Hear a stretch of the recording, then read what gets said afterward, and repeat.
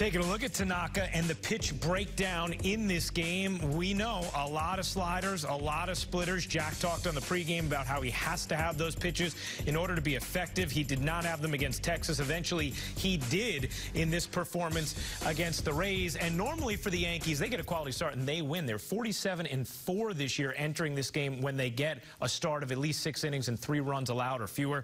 Still on pace at 47-5 for the best winning percentage all time. But today, that just wasn't enough because the offense couldn't come through in what was a nice, steady performance from Tanaka. Right, that's what makes today even more frustrating if you're the Yankees, because when this game first starts out, it looks as if Tanaka doesn't have that splitter, and the Yankees are sitting in the dugout saying, wait a second, this will be the second straight start. He doesn't have the splitter, but he makes sure that that deficit doesn't go beyond 2-0, and then he steadies himself and he gets no offensive support. But I think what the Yankees have to like about Tanaka is how much of a professional he is, Ryan. Threw 8 splitters in the first inning. It was clear that pitch wasn't there for him, so in the second and the third inning, he backed away from it. Only threw it a couple of times, but David Cohn has always said, and he threw a splitter, you can't give up on your pitches. At some point in the game, you've got to find it again, and Tanaka found it in the 4th, 5th, and 6th. He went back to using that splitter as a weapon. He leaves down 2-0 after 6 innings. As you mentioned, that's a quality start. Usually that's a win.